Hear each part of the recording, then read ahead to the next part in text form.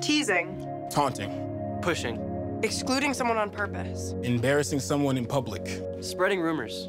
These are just many of the forms of bullying students face nationwide, too frequently and too often. When the darkness seems to reign. The Georgia Student Health Survey shows that almost 40% of students have been picked on or teased, and at least 30% have experienced bullying on a social networking site. Remind your heart it has a flame.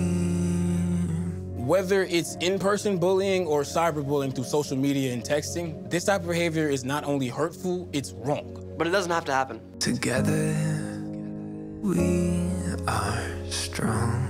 Here's some ways you can stand up to bullying. Show support. If you see someone being bullied, ask if they're okay. Demonstrating kindness is a great way to show up for people who are being bullied. Speak up. Sometimes it's not easy to figure out what to do in situations like this. It's okay. Find a trusted adult like a parent or teacher and tell them what's happening. Or you could also call Georgia's toll-free school safety hotline at 1-877-SAY-STOP. Whether you see bullying or it's happening to you, this 24/7 hotline is confidential, anonymous, and designed for any student feeling unsafe at school. Think before you act.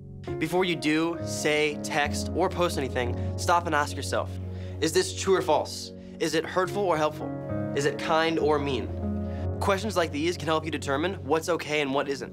Bullying has no place in or out of school.